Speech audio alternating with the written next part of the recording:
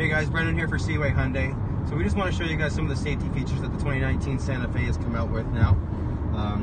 This one we're going to talk about is lane departure warning. Now there's 3 different settings for the lane departure warning. You can have the active lane departure warning, which keeps you in your lane. So it's like a lane keep assist. If I'm veering out of my lane, it's going to bring me back in. So I'm just going to set my cruise on just so I can show you what I mean by that. So now if I veer over to the left, that's the beep. Pulls me back in. You hear that beep? I didn't touch that. It saw me going left. It just pulled me back to the right. I haven't touched anything. Now watch another warning. When you don't hold the steering wheel for 30 seconds, it just kept me back in the lane. It's going to detect that my hands have been off the steering wheel. And it's going to ask me to grab back control on the steering wheel.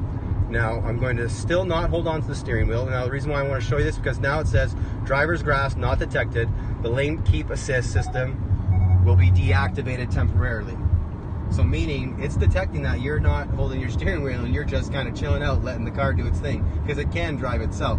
But it detects that and it doesn't want that. So it deactivates the lane keep assist until I put my hands back on the steering wheel and it'll reactivate it back on. Okay, so you see this little green light up in my top left?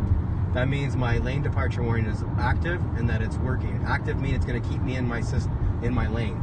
If I choose the other lane departure warning, I can keep it so that it just beeps whenever I start to veer out of my lanes, like the beep you heard. It's going to beep as you're veering out, and it's not going to pull you back in. It's just warning you that you're veering out. So it's nice to get that little beep to veer yourself back in, because a lot of people, of course, don't like the idea of the car actually pulling you back in the lane without you pulling the steering wheel. Just like this. See, look, we got a little curve here, and the car turned the curve for me.